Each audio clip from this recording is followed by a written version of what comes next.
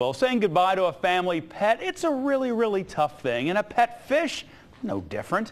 A little boy decided to say farewell to his pet fish, Top, with the classic bathroom funeral. And it did not go well.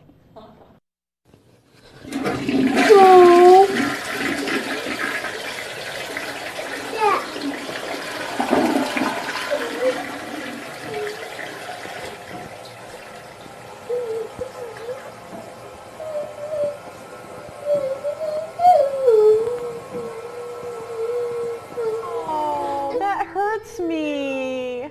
Jeez, look at that lip. Oh no. Luckily, Mom was prepared there with the big hug as the tears were flowing. Oh, baby. I'm just... She should have substituted it with another fish. Oh, he's kissing it. Ew. Oh. Oh. Whoa. Ew, ew. Okay.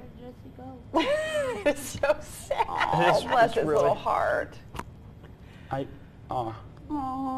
I don't want to watch him cry again. I can't watch him cry again. I can't either. Wow. It made me want to cry. Seriously, when that lip went, oh, the lip. I was lip is what gets you. Let me ask you this: do you record those kinds of things? See, I wouldn't. Well, and if I did, I don't think I'd put it on YouTube or anything. No, I wouldn't either. Right?